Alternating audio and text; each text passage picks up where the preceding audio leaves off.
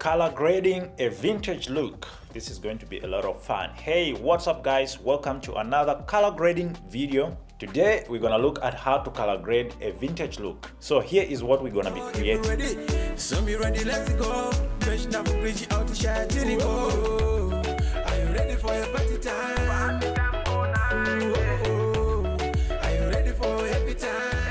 Alright, so there are so many things going on here, so brace yourself for that. First of all, this footage was shot on the Lumix GH5, 8-bit color depth, and the picture style I used is Vlog-L. The first thing obviously is to color correct the flat look into somewhat a standard look, and secondly we're gonna add our color grading.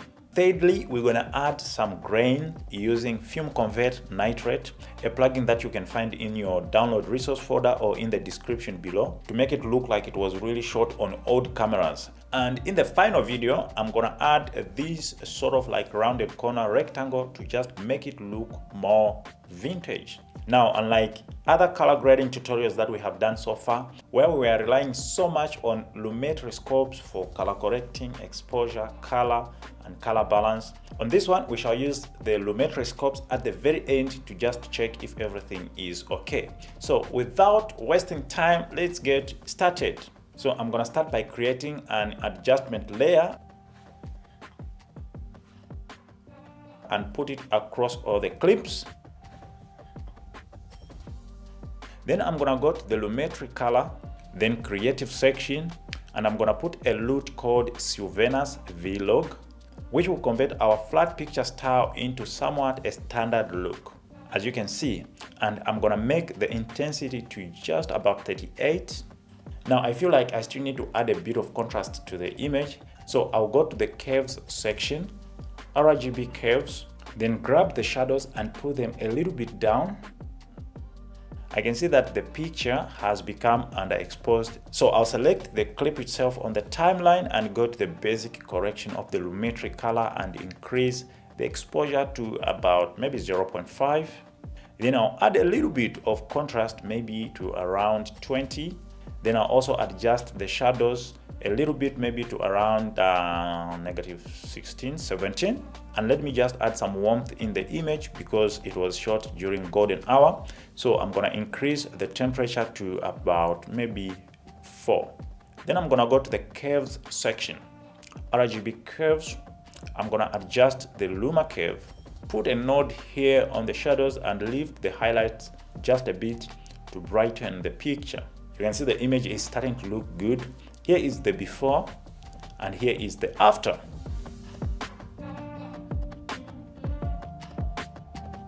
That is great. Now, while I'm still here, let me correct the sky because it looks washed out. I want it to pop up a little bit with blue. So I will go to the HSL secondary. I'm gonna key out the sky and give it a bluish color. So I'll pick the set color eyedropper and select the sky. Then use the set color add eyedropper to select many portions of the sky to make sure that I have a perfect key of the sky. Let me check this color gray box so that I can see the sky better. You can use these sliders to make sure you have a perfect key. On the refine section, I'm gonna push the noise to somewhere maybe around 25 and the blur maybe to somewhere around 25 as well. Next, I'm gonna come to the correction section, then go to the temperature and reduce it all the way to maybe -35. You can see the sky is already looking blue. Then I'm gonna go to the saturation and increase it a bit, maybe to somewhere around 127. And on the color wheels, I will push midtones slightly to the bluish direction. The sky is now popping up and that's exactly what I wanted. You can see the before and the after.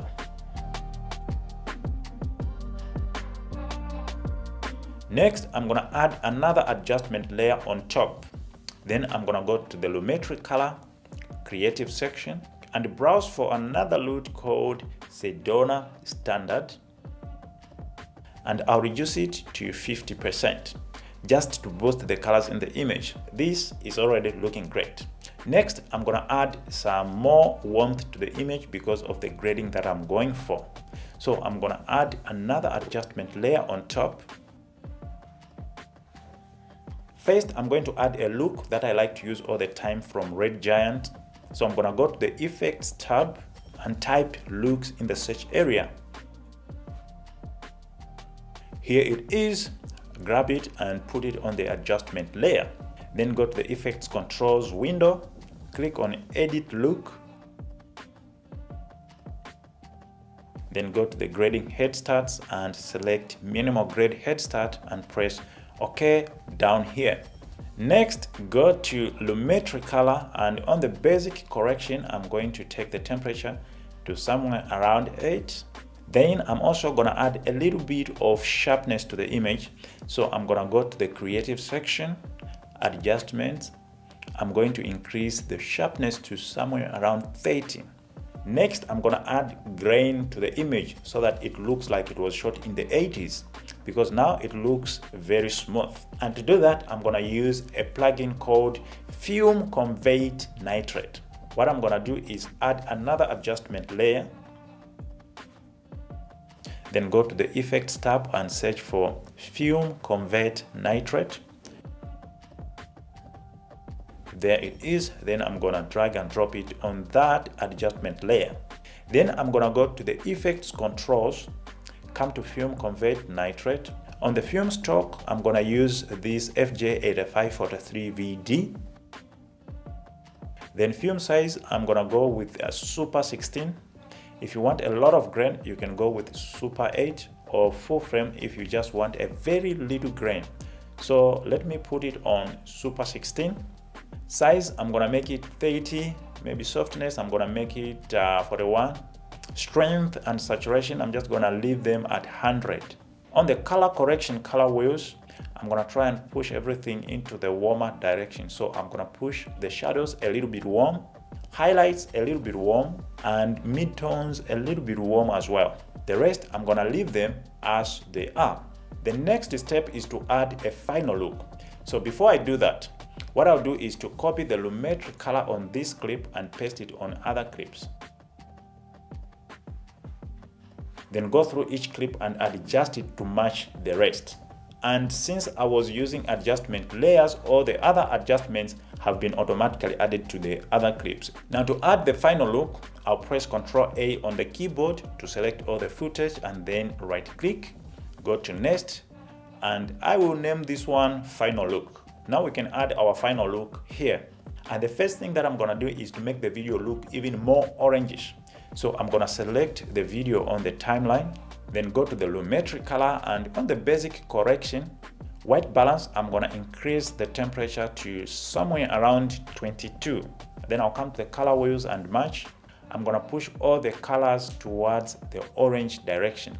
I'm gonna start with the shadows, push them a little bit in the orange direction, midtones as well towards the orange directions, highlights as well in the orange direction. The other thing is there is so much red in the image. So I'm gonna go to the curves, RGB curves, and then I'm gonna go to the red channel and reduce the reds a little bit. Then I'm gonna come to the creative section. What I want to do is to increase the sharpness maybe to around 35 and vibrance maybe to around somewhere 30. Now there is so much saturation in the image.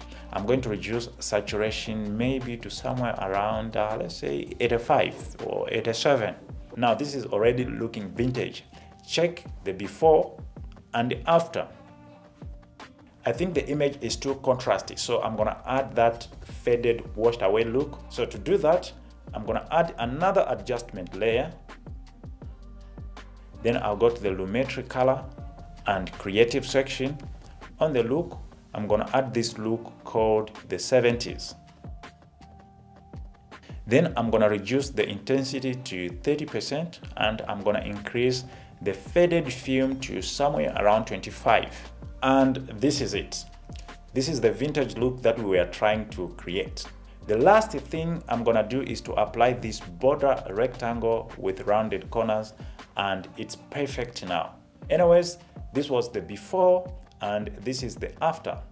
This is just my taste, guys. You can adjust this according to how you feel and think it is alright. I was trying to show you some different controls, tips and tricks so that you can apply them when you are doing color grading on your videos. Otherwise, I'll see you in the next color grading video. This is it. Peace.